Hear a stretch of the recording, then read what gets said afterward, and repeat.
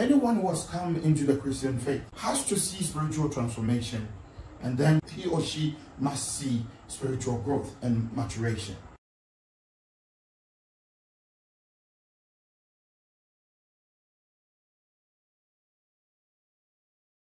Our faith can change over time, yes. I define faith as a living thing. Faith is a living thing because no one will want to live in a religion that does not change. Technically, anyone who comes into Christianity and believes in the faith at some point or the other must progress or retrogress.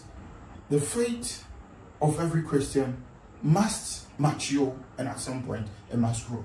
We have seen some whose faith grew, they matured in the faith, and we see some who left the faith.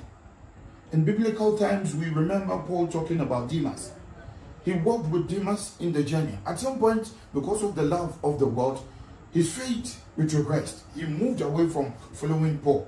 So we see faith as coming to a change in the life of Demas. And in some Christians too, we see growth coming that way. So faith can change. Faith can change.